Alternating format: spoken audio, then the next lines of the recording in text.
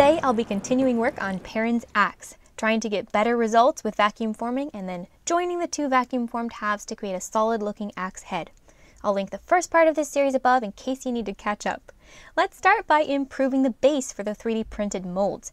I didn't have the right tools on hand to make a wooden base, so I'm going to improvise with a core of crumpled aluminum foil that extends beyond the edge of the 3D printed part and a little tape to temporarily hold the sections together. So now I can cover the whole thing with celluclay and mold that to define the edges of the axe with a slight undercut. This type of paper mache is perfect because it dries solid with minimal shrinkage. So now I have this sturdy base, I'm going to drill small holes along all the edges of the 3D printed part and also a few into the part itself around the center where it wasn't getting good definition in the previous round of testing. I switched to a larger bit for widening the holes from the back to increase the airflow directed at these key points. In addition to the new bases for the molds, I also added sturdy guides to the vacuum former, so I can lower the frame faster and more accurately, and I got a little more suction by removing an old clogged filter that was giving one of my vacuums a weaker pull. A vacuum pump and tank would be a good future upgrade, but for now I'm working with what I've got. I also heated the styrene up to 350 Fahrenheit this time, and the details are coming through better with a more defined cut line. Still room for improvement, but workable. However, there wasn't any noticeable improvement for the handle molds after following that same process. Also, heating the plastic hotter made things worse in this case because it wanted to wrinkle over the course of these long handle shapes that barely fit on the platen, so I decided to continue with just the axe head for now.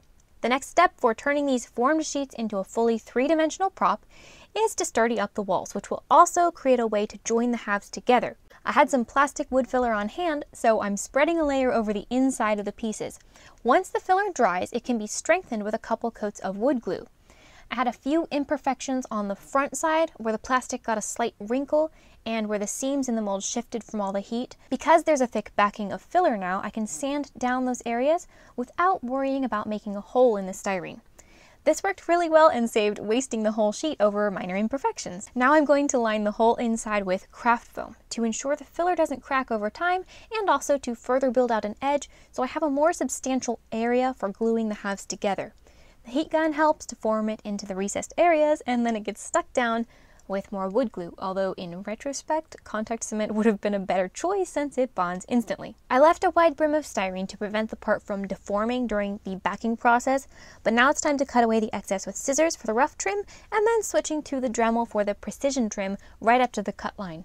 I'm also sanding down the filler and craft foam layers to create a level interior brim on the back, and I hollowed out a space for the handle attachment. The halves still have too much flex to them, which could cause issues with the finish over time, so I'm filling the voids with hot glue and scraps of foam and also gluing in a piece of corrugated plastic that will create a sturdy anchor point for attaching the handle later on. I'm going to sandwich a layer of craft foam between the two halves for two reasons. One, that will create a sturdy seam, and two, it'll give me something to work with when refining the blade edges. I cut it out a little bigger in all directions and used contact cement and hot glue to attach both halves to the foam core. I sanded the foam flush with the flat sides of the styrene, but for the sharp edges of the blade and spike, I'm sanding the foam at an angle to extend the lines that lost some of their sharpness in the molding stage. There were a couple of areas that I didn't get lined up quite right, so I filled those with some of the plastic wood, and the very top also got a craft foam veneer to remove any trace of a seam line. I'm brushing on more wood glue to strengthen the foam edges and any patched areas, and then that gets a light sanding once it's dry, so it blends smoothly into the styrene. So vacuum forming didn't end up being a time saver for this particular project, but it was a great learning experience, and I know that I'll find more suitable applications for future projects, and I'll keep improving my setup to get better results. I'm going to stop there for now, but next time I'll be adding a handle and getting this all painted up, which is going to look pretty cool in the end. Thanks again for all your suggestions from the last vacuum forming video. I'll continue to implement those as I'm able. Also, please click that button if you're enjoying this project. As always, thank you for watching, and I'll see you soon.